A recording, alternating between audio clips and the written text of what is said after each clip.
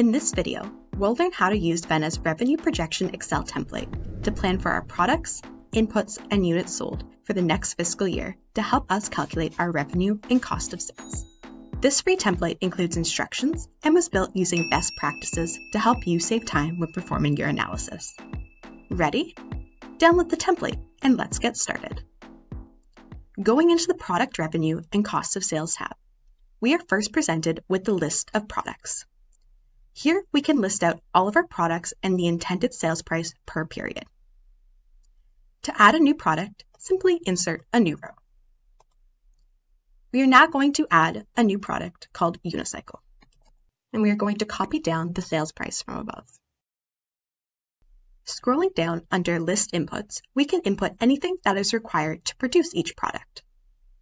Under Units Sold/Revenue, we can list all of our products, which can be seen in the dropdown, as well as the sales cohort. Here, we can create an association between the quantity of each product sold related to the sales cohort. We can add again additional rows to the table for the sales of our listed products. Finally, under Input Count/Cost of Sales, we can create a relationship between the quantity of our inputs related to product.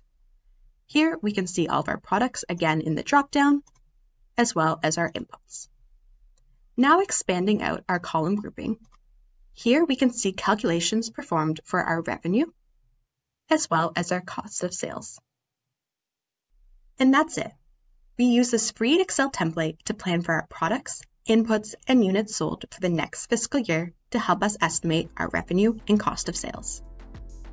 To download this free template and all of our other Excel and Power BI templates, head on over to venasolutions.com/templates.